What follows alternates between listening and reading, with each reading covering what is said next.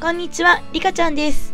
今日はマニキュアを使って植物の気候を観察します。まずは植物の採集から、こちらはタンポポですね。タンポポの葉っぱをまず取りました。そしてこちらはカタバミです。クローバーと勘違いされることも多いんですが、葉っぱがハート型なのはカタバミです。ちなみに私が大好きなのは桃色カタバミ Z ではないですよ。本日使用するのはこちら、透明なマニキュアです。接着剤を使っても同じようにできるのでトライしてみてください。ではこの透明なマニキュアをこれから葉っぱに塗っていきます。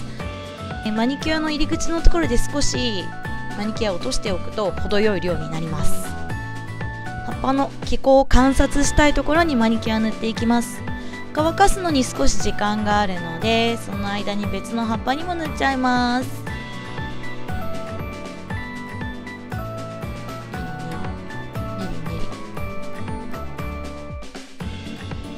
気候って表と裏で量が違いますよね。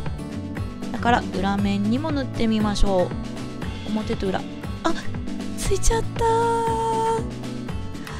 こういうことがあるので紙の上で塗った方が無難です。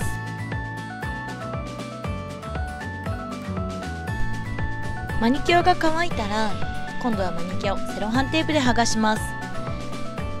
しっかり密着させます。